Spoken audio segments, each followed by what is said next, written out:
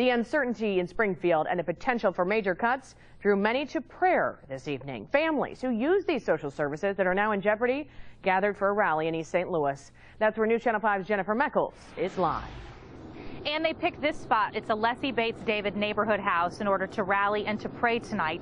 There's a program here. It's an after-school program that relies on a lot of state funding for a lot of kids, and it's just one example of something that could be facing some deep cuts. Some came in their uniform scrubs, others barely bigger than the signs they held.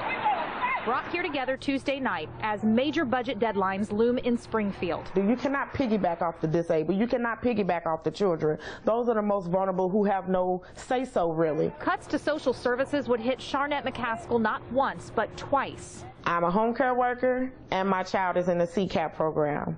If the home care program is cut, I will not be able to take care of my child. And if the CCAP program is cut, I will not have no place to take my child. She's also worried about her grandmother, Patricia Lewis, who relies on state assistance for home health care, also in jeopardy. I can't get around in the house to do the things that I need to do, the basic things. Fixing food, taking a bath, cleaning up behind myself in the kitchen. I can't stand and cook or any of those kinds of things. These women and many who showed up here say they understand the state's financial challenges and that it might be painful to correct them.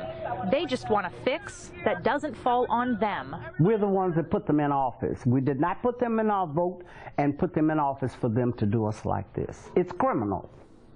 Now, while we're talking about the next fiscal year, places like this are having a hard time just getting through this fiscal year. They've told us in the past in different stories we've done that they've already seen some of their funding cut leading up to now. Reporting live in East St. Louis, Jennifer Meckles, News Channel 5.